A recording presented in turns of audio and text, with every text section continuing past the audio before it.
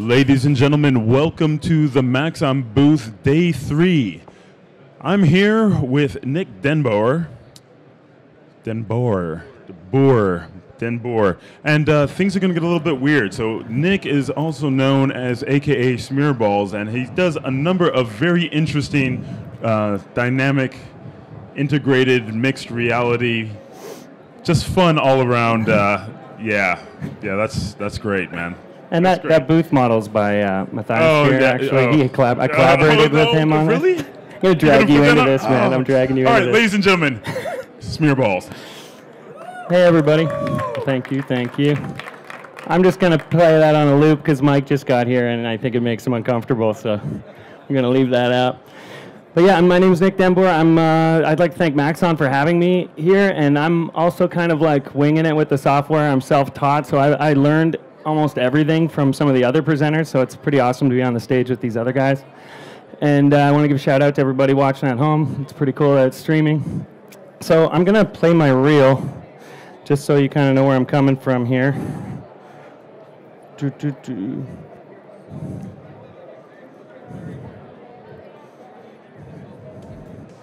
Oh, I need audio. Hey, Matt.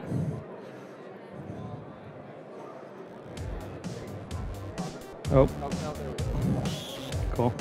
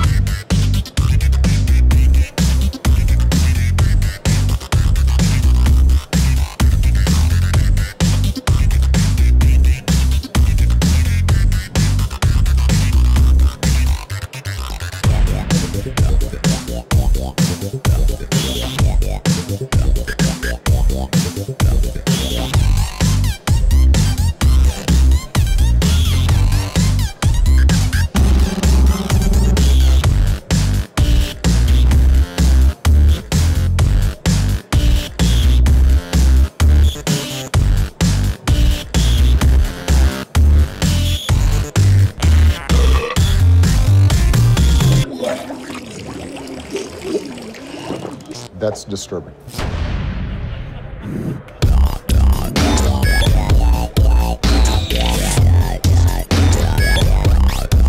All right.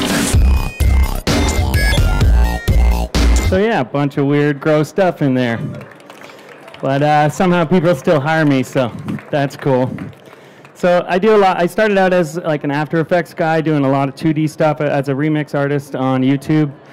Like pop culture stuff, remixing infomercials and stuff like that. And that later kind of led to a job at as a bit creator on Conan. So I did that for a bunch of years, and that's where I really kind of sharpened my pencil pitching a video like almost every day for years. So I kind of like just got used to doing stupid long days. And then Cinema 4D kind of trickled into my workflow more and more, just kind of souping up my After Effects projects with 3D objects. And then later, it's kind of the other way around now. Like I do mostly cinema and soup up my cinema projects with After Effects. So I'm going to go through some of my projects. I made these, it was in my reel, but I'm going to show you these little dancing animals I made for Deadmau5. It was for a live tour visual package that we did. So he's got this crazy 3D cube, and we mapped these things on his live set. So I did the heads of those animals in Cinema 4D and the bodies in After Effects. So I'm just going to quickly show you that head, because it's super simple. Oh, that's another project, sorry. Here it is. So it's just his regular head. I threw some teeth in there and put an IK chain with the tongue, so we've got a little floppy tongue going on. And so I just animated that, exported it with an alpha channel, and put it on my animals that I had pre-animated in After Effects. So I'm just going to tell this little story of how I've been working with deadmau5. So after we had a successful run with that visuals package, I bought a new camera and did a little camera tracking test in Cinema 4D of my own studio in Toronto. And I made this little walking pan shot with a bunch of weird stuff in front of my studio.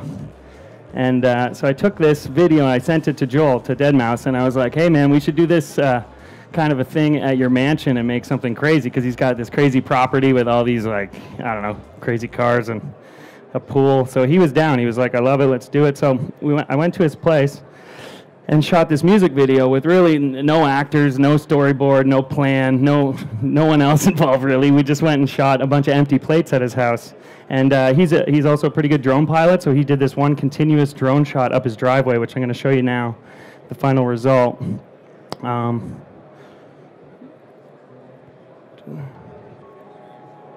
I guess we don't have audio. Do we have audio, Matt?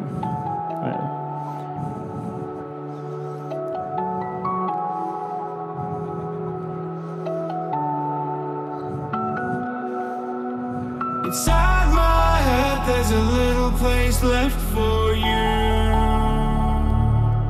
What do you know?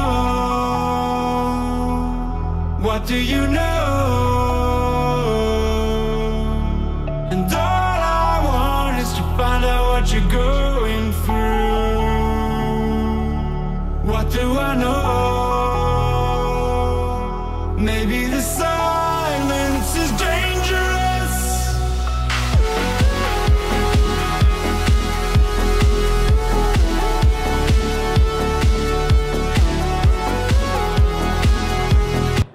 So it's all kind of downhill from there. But anyway, so that intro shot was, thank you very much, by the way. That intro shot took me about 3 weeks solid, and it was insane because we shot it all in 4K, and I actually rendered it all in 4K, which was probably excessive because everyone probably watches it on their phone. But so it posed a lot of problems. I needed to figure out how to comp this without, and if there was any changes, I wouldn't have to render the entire thing again. So I actually broke this thing into a whole bunch of different Cinema 4D projects, like this intro right up until the gate going down is one project, the naked weird clown dude, and the car is another project, the tentacles are another one, the shark, it's I think 12 different projects going all the way up. And this was, I broke it up for a few reasons, because there's so many polygons in this shot that it wouldn't even load into the VRAM in my in my card, because I use Octane. So I don't know, it was millions and millions of polys, so I didn't optimize this scene at all. So I just broke it up, but it was handy because I could then comp separately and swap things out in comp later as there were changes. And also the lighting changed from the driveway all the way down to the end here. So I shot, I have a Ricoh Theta camera, and I shot HDRIs all up the driveway. I think I used 2 or 3 different ones up the driveway, one by the house, to get different lighting situations nailed down. So I'm going to open up one of these projects and give you a little behind the scenes here. So here's the intro.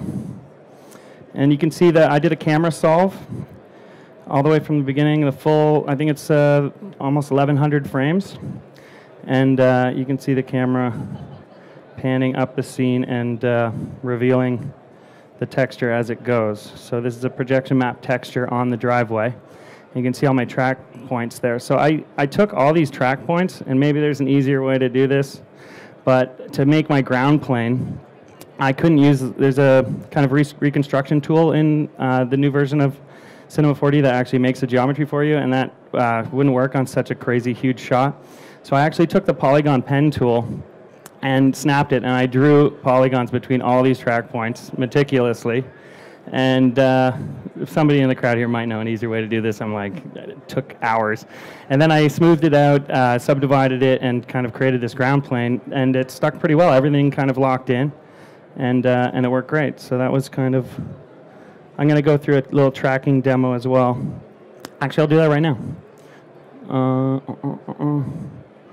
So if you open up a new motion tracker and go to footage, I'm going to load in a little shot I did actually in another deadmau5 video.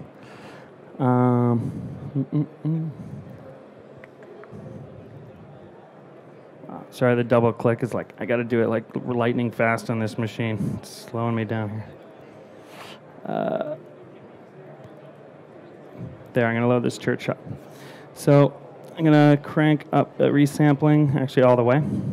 So I'll just, it's kind of a gross church downtown Toronto. There's kind of a lot of drug use there. I think there's a pill bottle and some puke and garbage. I was trying to find like gross places in Toronto for this music video because it had that kind of aesthetic. So that's why I shot this. It's my style. So yeah, so this is there's actually quite a bit of motion in this shot.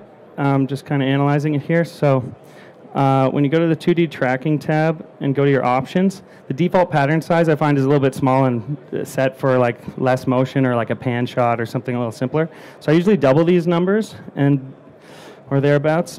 And this actually, what this does is your default pattern size. So it's an area of pixels that tries to recognize a pattern, and then the search size around it, which like the pattern stays within. So if you up those, you've got a bigger range that you can track with, so you get more accurate tracks.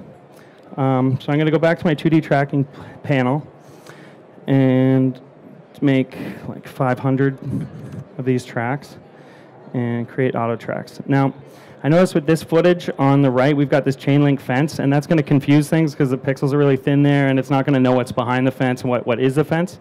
So I go in and delete these, and use your right mouse button and circle this, and press backspace to delete them. Now, I would normally, if I was doing this not in a tutorial situation where there's time constraints, I would go around and grab tracks that weren't good in good positions and put them where I want them to be, because I know I'm going to want to know these coordinates. So I would move these all around meticulously and do like a, get like good spots that are going to give me good tracks and give me good planes. So I'm going to go ahead and auto track this just because we're on a time constraint here. And yeah, so actually, oh, that went really fast actually. Okay, so, oh, that didn't work well at all. Okay, maybe I have to go back to my options and drop this. Oh, it's because I had the search size at 10, that's why. Okay, sorry about that, guys. I'm going to do that again. Create auto tracks and delete these guys.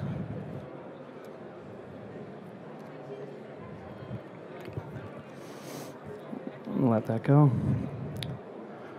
And this is kind of an ideal shot for this with all the sharp, flat geometry. It's going to work pretty well.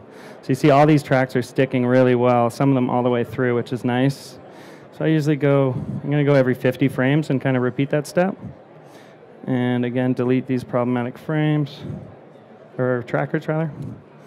And I'm also going to delete these far ones because they're in kind of blurry footage and they're on trees, which the wind could be moving, and they can be problematic as well.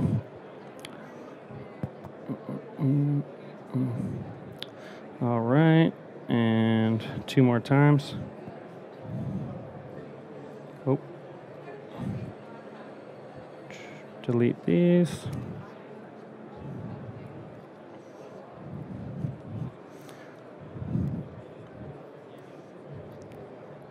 I'm going to do one more at the end.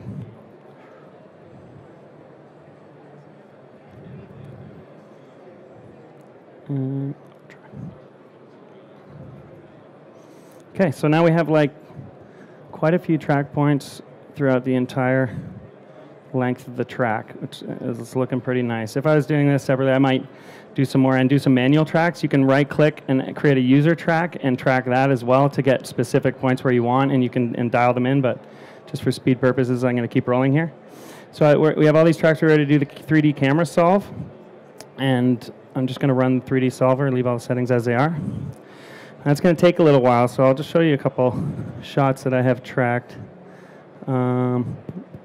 This is actually from the music video I did. I put this like weird headless dude in here and did a reverse shot of him bouncing his head on the ground and some weird alien worm creatures. So it worked really well in that shot. And I'm going to show you how to light it and everything as well in a minute.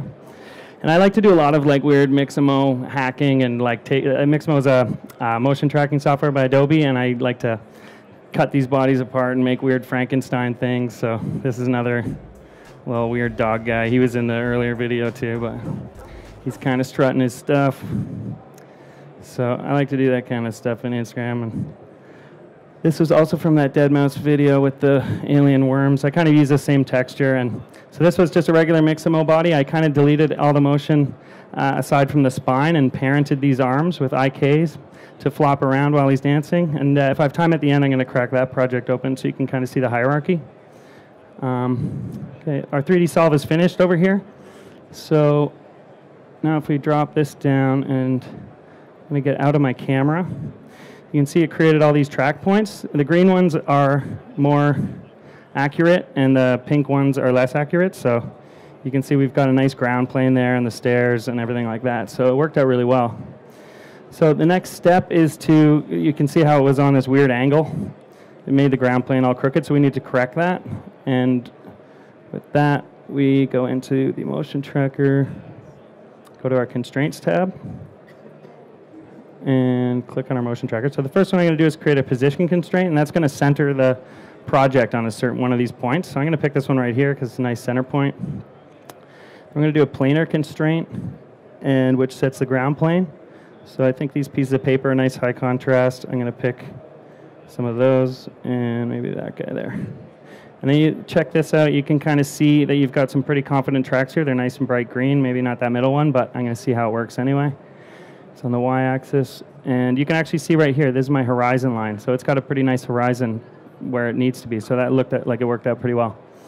Next, I'm going to create a vector constraint, and that is going to set an axis. You can do it on any x, y, or z. I'm going to use those 2 points, and now it's where you also set the scale. So I'm going to set the axis to x because I'm going left to right there, and then I'm going to drop in just a generic figure.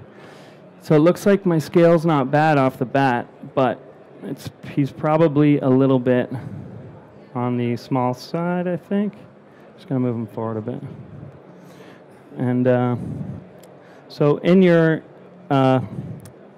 tab here, you can go to known for your length, and you can input something. Ideally, when you shoot, you would measure something, so you had the accurate measurement of something in your scene to reference, but I didn't do that, so we're going to take a guess at like 200 centimeters, and that's looking pretty decent. So we've got a pretty good scale there, and our guy is in there. So let's say you went on Beeple's Dropbox and stole a scan of him dancing, and you want to put him in your scene. So I'm just going to copy that. I'll play it first. You can check it out. He's got some good moves. It's cool. Oops. Just going to name that Mike. And I'm just going to save this for a second.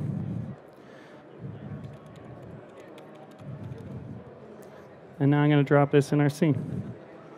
Oh, and he's small. His scale's a little off. He's not that short in real life, but I think I made a conversion from inches to centimeters that screwed me up. So just going to spin him around a little bit. Now, we also, Motion Tracker has I'm just going to scale him up rather than scale my scene because he's not actually to scale. But, oh, whoops.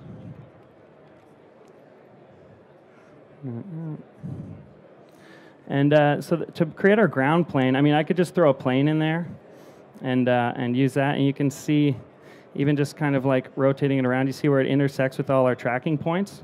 So that's kind of a good way if your scene's totally flat to get a half decent shadow catcher for your plane. I use that on a lot of scenes, but if you've got something a little more organic, it's not going to work out so well. So built into the Motion Tracker is a reconstruction tab, and it's got some more options I'm not going to go into right now, but I'm just going to generate a mesh quick so we can see what that looks like. And it's going to come in like pretty noisy. It's kind of like a photogrammetry technique where it's not totally perfect, but it gives you an excellent geometry to match to. and gives you a good reference point that you can kind of smooth out. Just takes a second here. And now I also shot HDRIs for all of the scenes in this video too. So I took my 360 cam, shot at 12 or 13 different exposures, and merged them in Photoshop and created an HDRI for this scene. So I don't know if I can do anything while this is generating the mesh, but yeah, I can. So I'm just going to add I'm so used to using the Grayscale Gorilla HDRI link, I went to that as a default. So I'm going to go to my environment tag and add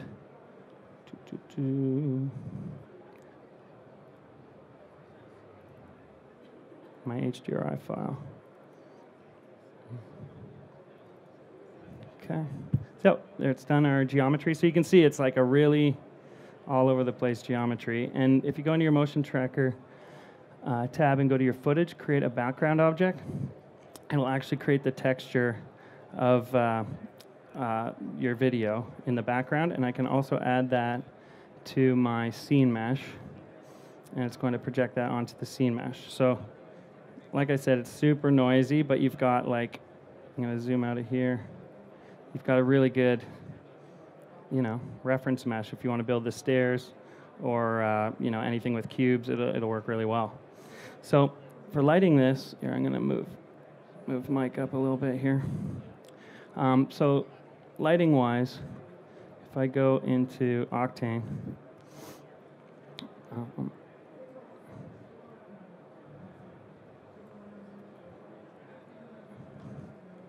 can see where we're lit up. So my Octane sky is a little bit bright here.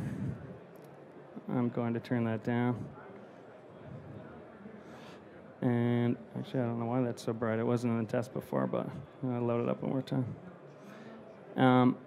And our texture doesn't work on the scene mesh, so I need to convert that to a Cinema 4 or to an Octane texture. Convert the material and go into animation tab and set my frame length and frame rate 30. And now I can drop that onto my scene mesh. And frontal projection doesn't work in Octane, so you need to use camera projection. So in your projection tab, you go to camera mapping, drag your solved camera into here, and use this calculate button. And I don't know why that worked. I guess you can't do that in this tab with an Octane texture. So when you go to your output settings, you can see your film aspect here, 1.778. I'm going to copy that and stick it in here. And it'll give me an accurate projection of the tab. Now my material is really bright because of the HDRI as well, so I would turn the power down on my HDRI to on my projected texture to 0.5. And I'm going to turn this power way down to like 0.2 and 0.1. Now you can see the 0.25 here. Oh, sorry, sloppy fingers. Now you can see my HDRI is not really lined up here either, so you can kind of rotate till you've got the, oh, it actually was, the church door is like on there. And that's kind of like basic lighting setup. I think actually something's wrong right now with my HDRI because it's not supposed to be so bright, and I don't know what's happening, but basically you want to line up your tonal values, and I do color correction in post. You can go into your camera, your Octane camera tag, and go into a camera imager and change your white balance to alter the color and give it more of a warmer hue. You can crank that up even more. So you can kind of do some corrections so you don't have to do as much in post when you composite it later. But anyway, I'm going to move on to another project. That's your basic workflow for doing motion tracking and adding a character in there. Oh, I'm going to just turn off my scene mesh. Okay, so I'm going to just open another project here, the clown car. It's back to the Dead Mouse video. So here we have this weird naked clown dude crawling down the driveway, and he's from 1024.com. It's ten24.info rather, and they sell these amazing like 3D scans of people that are fairly reasonably priced. So I buy a lot of models off of that, And so I used a naked dude off of that. And I actually had, that was one of the few notes I got in this video. It was almost no changes, but you could kind of see his genitals in one shot a little bit, so I had to put a thong on him. So that's why he's wearing that weird thong. Because they're like, you have to blur it out. And I'm like, it's going to look stupid to have like pixelated blur stuff. So I got away with just putting a thong on that dude, which is cool. And there's a little dog over here where I didn't really have the time to animate, or rig rather. And he was also super high poly, so I just put a bunch of funny bend deformers on him, so he's just kind of like wiggling his legs all weird. And there's a lot you can do with bend deformers. I'm going to go into that later with super high poly models, because they bend these 7 million poly models with no problem at all. So I like to kind of do funny stuff with that. But what I want to show you is this car. So this terrain isn't flat, and I ran into a problem with keyframing it without the wheels intersecting with the ground plane. So I actually put motors on this car, which is here somewhere. Yes, so I've got these two motors, one on each wheel. And when you watch it simulate, there's dynamics tabs on the wheels and a collider tab on the ground plane. And it just drops in, and I just got it going real slow. And I just kept trial and error timing it so that it would chase the clown, and the clown's keyframes are going to kick in and start crawling while it follows it. So there's no animation, no keyframes. It's just rolling on that plane. So I'm going to just demonstrate how that's done. I've got this project with these 4 tires already set up. And the first step that you have to do is go to your dynamics and make a connector. Whoa. Oops. So you parent the connect. Oh, actually, before I do that, sorry, order of operations here. I'm going to make a little car body so it has something to attach to. So I'm just going to use a cube because it's easy. And put it something like that. A bit higher. So this connector, you've got these options in the type. I'm going to use wheel suspension. And I'm going to just zero out the coordinates using the PSR 0 button, which you can also find by pressing Shift-C and type PSR. I just have it in my work pane here, so it's easier. So then you have to put the object A, you use the car body, the cube. I'm just going to label that because it's easier to remember. And then the second object, object B, is the tire itself. Drop that in there. Now I'm just going to copy that and do the same thing for all 4 tires and replace the tire in each one.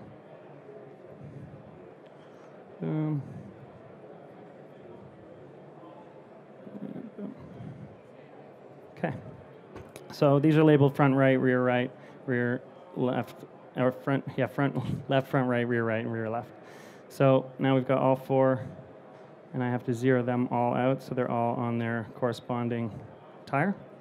Now I have to add 2 motors. So we go to Simulate, Dynamics, Motor. And in the motor we do the opposite. We put the car body in object B, and we put the tire we want in object A. So I'm going to use front left and front right on these. I'm going to make a second motor and use the front right. So now we have 2 motors on those car tires. And now I need to add some rigid body dynamics. So I'm going to put in a ground plane first. I'm just going to drop it a little below so that it's not intersecting with the tires or anything. And I'm just going to make this a little bit bigger. And on the plane, I'm going to put a collider body. And on the wheels, I need a rigid body tag. So I'm going to copy this 4 times by holding Control. And now I'm going to select all 4 of them. And for this, I want to turn the friction way up because we want to get traction on the ground. So I'm going to go to like 90, let's say.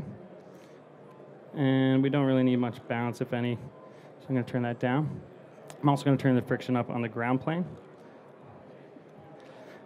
And I think that's all the steps. Let's cross our fingers because it's easy to screw this up in a lot of steps, and I might have totally messed this up. No, what's happening? Motor. I'm going to turn up my torque to 90. And, oh, you know what? Oh, it's spinning, but it's not moving. What's going on? I don't know, I totally messed something up. No traction on the ground. Maybe my friction's way off.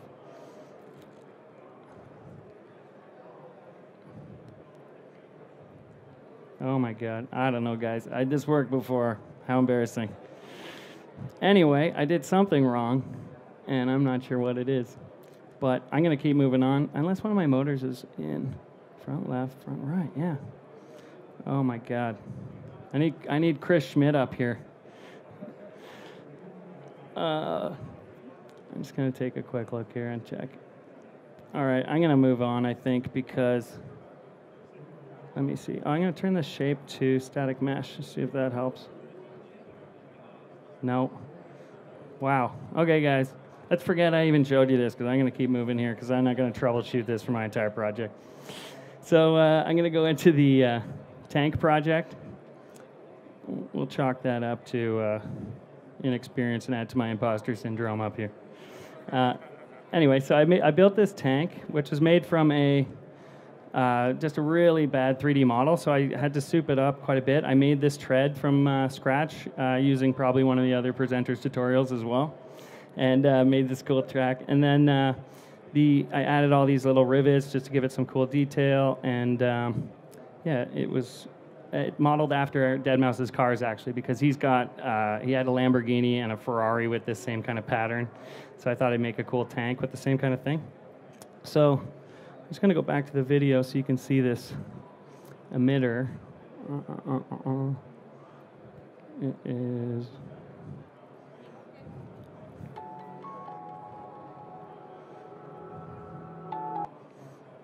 So I did a really simple... Oh.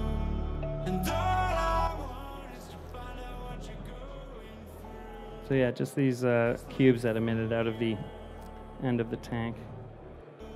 And I didn't use X particles or anything like this. It was just like straight up regular emitter. It's really easy to do, so I'm just going to show it real quick. Just going to do a new project. Go to simulate, then particles. Just make a regular emitter.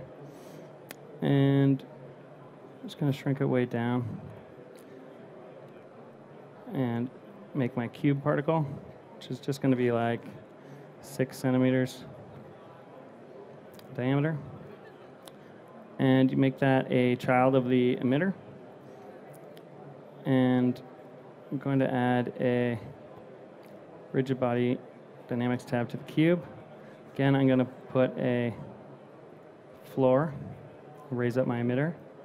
So we've got something for the particles to bounce off of. And I'm going to put a collider body tag on the floor.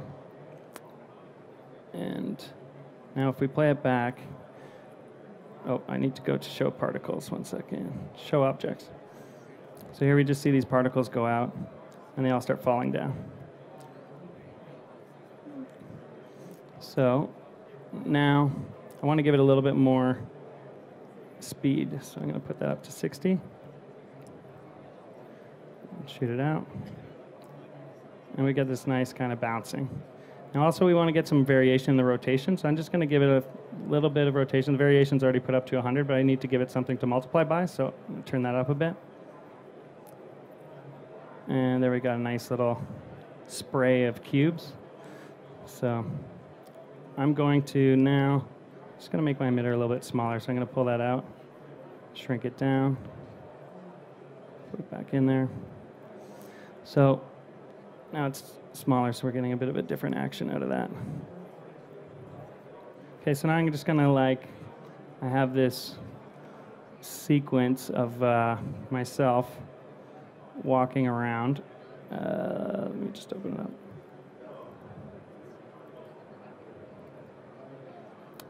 Nick, catwalk. So this is a really cool sequence, just like that shot of Mike. I can also be self-deprecating here and make fun of myself. So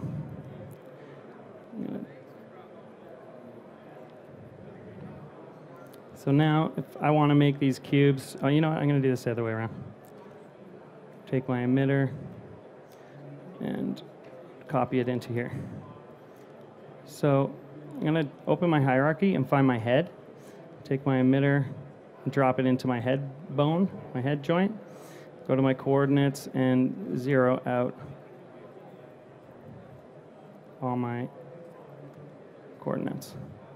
Now that's going to be backwards, so I'm going to spin this emitter around 180 degrees, and point it up a bit and push it until I can see it in my mouth. And now I'm going to be able to walk and hopefully projectile vomit these cubes. Yeah, I need to throw out my speed a little bit so this really gets humming. So I'm going to turn that up to 90. And now we're spraying some cubes. I need to avoid my shirt. Give it even more. I'm just going to give it a little texture too so you can see it better. And give it some color.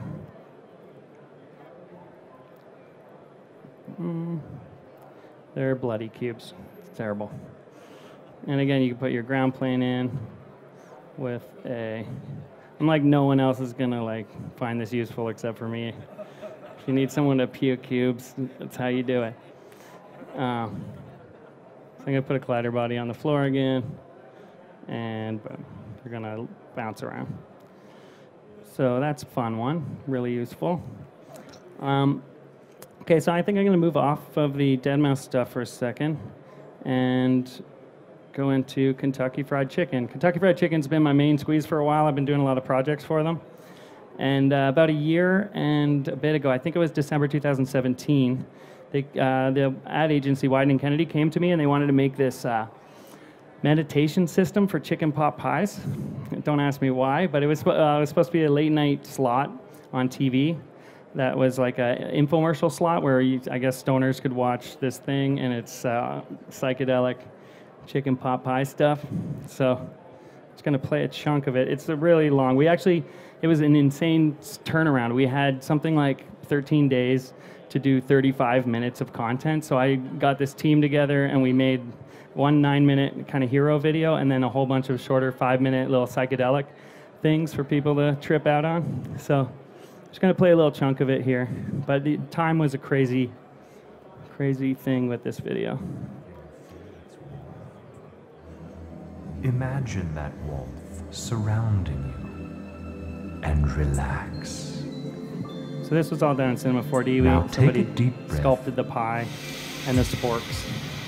Inhale the delicious This was aroma. done by my good friend Octane Jesus here, David Ariev. He made these amazing Visualize space the shots. deeper world beneath the crust. Imagine the peas, the carrots,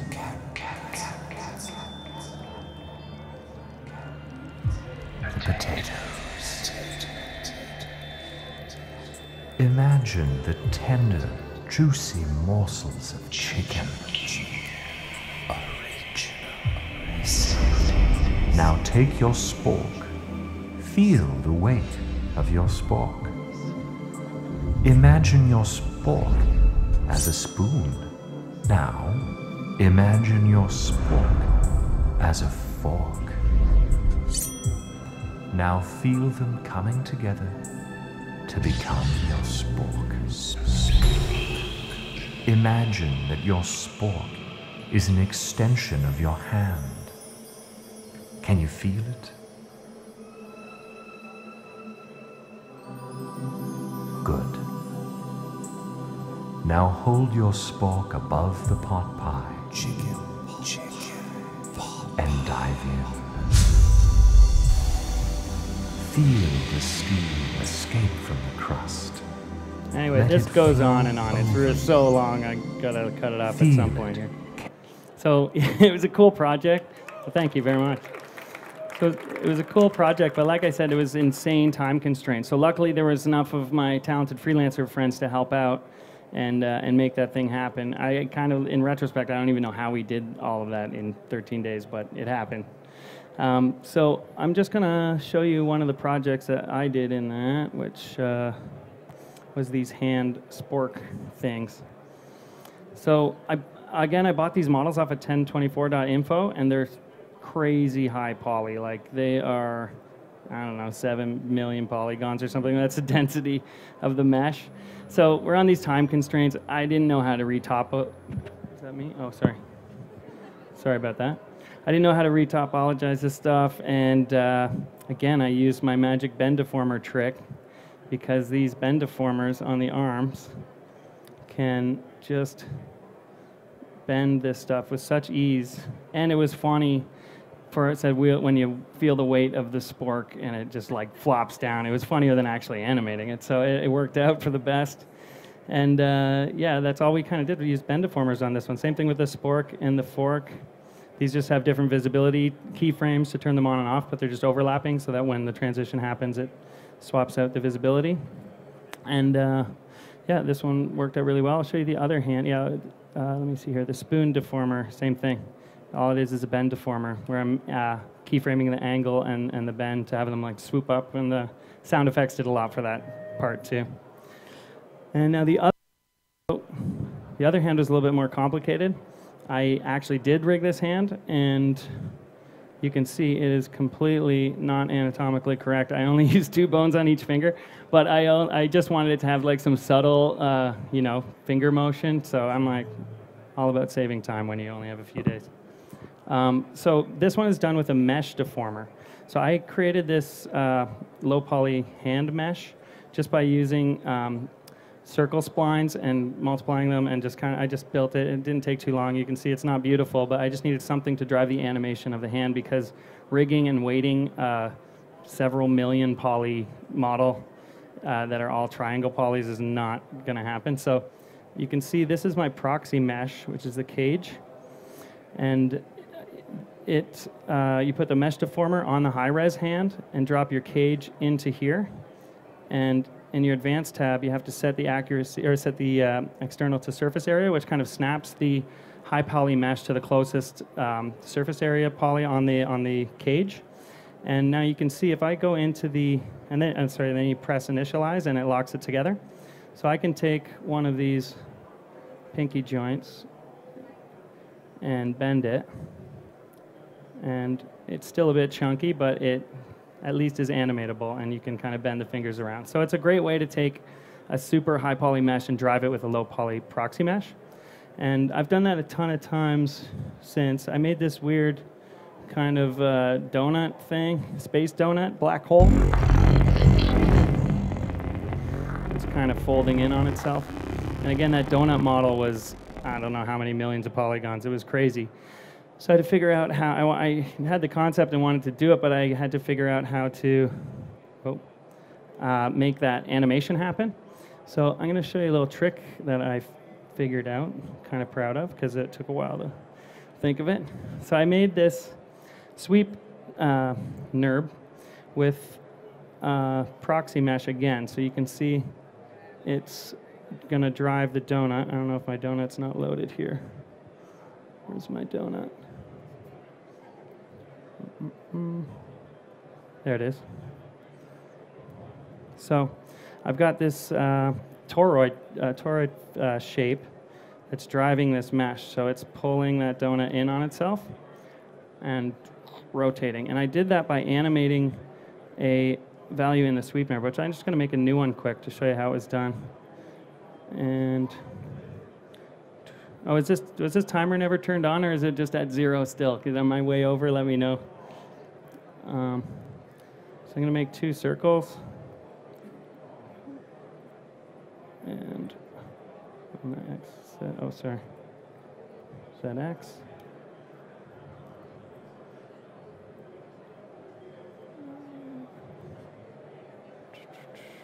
ZX. And I'm going to make a sweep NURB. And, oh, wrong way. Oh, I think it's because I flipped one of these. You have to bear with me. I told you I'm kind of winging it here. I'm still figuring out this software after 10 years. So just put 2 circles in here, and I made this shape. And I was able to go into the details here. And in your rotation, when you alter this value, oh, I have to turn on my mesh so you can see what's going on. When I highlight both of these and drag them up and down, it rotates that mesh. So that's how I was able to drive that mesh, because there's really no other way to do it with just a geometric object like baked in without the spline. So that was a handy way to do that little trick if you ever want to make a black hole donut, which no one's probably going to do. So now I'm going to open an Old Spice project that I did. I'm just going to show you. There's a bunch of it in my reel. But I'm first going to show you. Old Spice hired me to kind of remix 5 of their spots. So they had 5 existing commercials that they wanted like banged into one like musical remix. So this was one of them. And just show you how kind of empty the scene was before I messed with it. So it's this. Oh, yeah.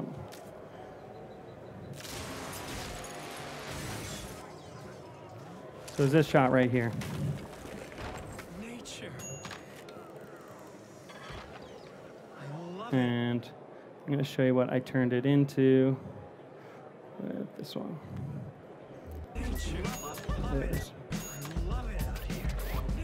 You see we've got this guy's head popping out with that rock. All I had was the 2D assets to work with, like the 2D video, so I wanted to make that head 3D. So I took the video and here it is. So I'm just going to actually hide my rock for a second here. So I exported a scene just in After Effects with just a cutout rock and this guy's head popping up that I rotoscoped and threw in there just so that I would have a reference of the height, and so I could kind of match where I wanted to animate the rock here in Cinema 4D. But then I still needed to build the rock itself. So my solution was just to take a cube and kind of like line it up where the rock was, roughly. Sort of like that. And I'm going to fillet the edges of the rock so that we get a rounder shape and give it some more subdivisions. So we've got a nice grid. Am I way over, Matthias? 70 minutes, cool. Cool. So there we got some decent geometry to that rock. And now we want to project this texture onto the rock so that we've got it locked in. So I'm going to take this cube texture from my old rock, stick it on there. And we actually want to use camera mapping here. Drop our camera in and calculate.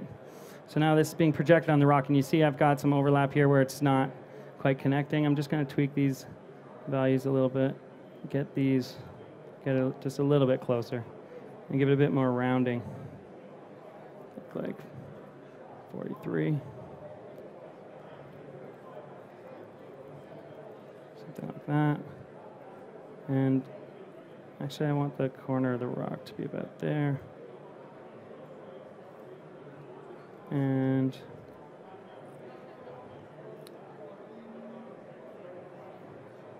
move that. So I kind of got it like roughly in the right spot, but I need to do a bit of sculpting to get it where it needs to be.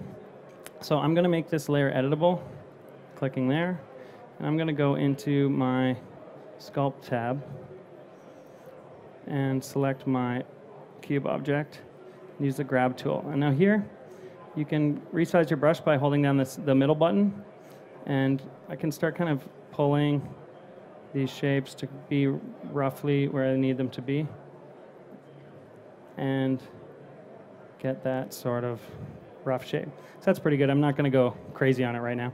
But then I would also jump out of my camera, because that's going to keep projecting onto my shape while I'm not in that camera. And I'm going to go to my pull tool and like see where the shadows are. I might want to do a little indent there, and I would probably give this more polygons as well. But I would hold down Control and kind of push down. Actually, I am going to give it more polygons just because I'm going to subdivide this a couple times. Then yeah, hold down Control. And you can kind of push some indents where the shadows are, and pull some where the shadows aren't, where the highlights are, and just kind of give it some rough texture to give it a better shape. That's good enough for now. So I'm going to go into my startup layout and go back into my camera. So now that we have the rock roughly projection map. Now if I wanted to animate that, the texture's not going to stick and it's going to be not cool. So what we need to go is to the tags drop-down menu and go to generate UV tag. Hang on, I got to get rid of my sculpt tab. My sculpt tag, 1 second. So I'm going to right-click on here and go to current state to object. Now I'm going to take this new cube. I'm actually going to delete that. And go to my tags. Why isn't generate UV coordinates available? Oh, man.